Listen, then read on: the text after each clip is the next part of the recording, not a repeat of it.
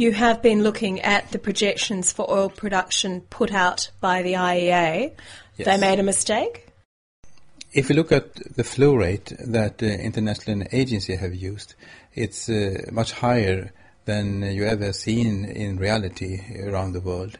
And of course, we cannot do things that is not possible to do. So we bring it back to the normal things. For some of the regions, it was 3 times higher than it is possible to get out from the ground. And of course, that is a critical number. 3 times higher than we've ever done historically. Yes. When do your figures say we will hit peak oil? We hit peak oil in 2008 according to the numbers we have. And we can say we are at a peak plateau because since 2005 we have had around 85 million barrels per day, and we still is around that number. And we will be ups and downs from that number a couple of years more before it starts to decline. How come no one's noticed? Because we had a depression. We had a couple of years when the global economy went down. And depression means that you use less oil. You had a theory about peak oil's role in the GFC.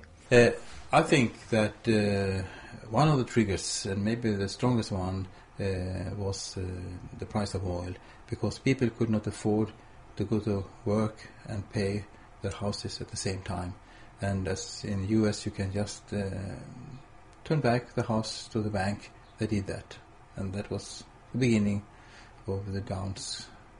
That was the beginning of the fall of the economy, I guess. Now, surely you're wrong in that with better and better technology, we'll simply be able to find and extract more of the oil that's there. We say that till 2030, 2050, 200 billion barrels of oil will probably be discovered. But the problem is that we consume so much oil, 30 billion barrels per year. So today we are consuming more than the oil industry finds, and that's for every year.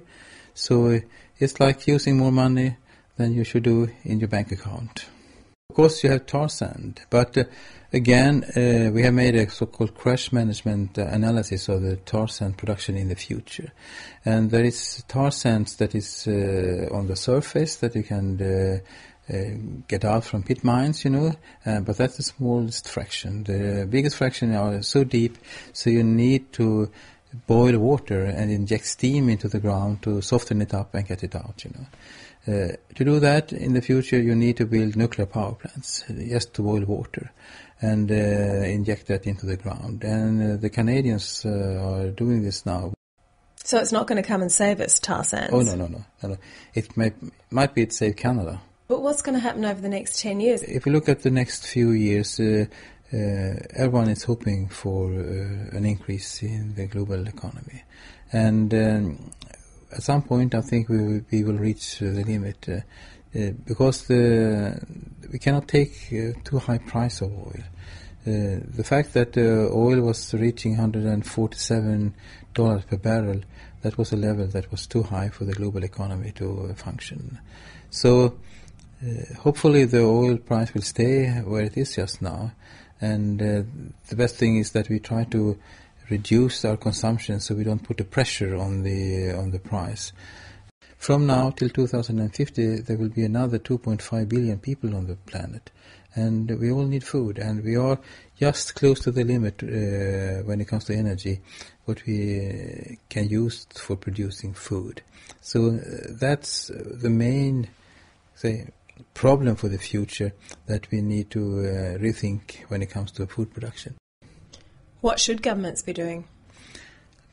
First of all, look into transportation and see how will this affect our future. I mean, should we have rail, for instance, for transportation? Should we plan cities in a different way so we don't have so much transport between work and our houses and between shops and so on?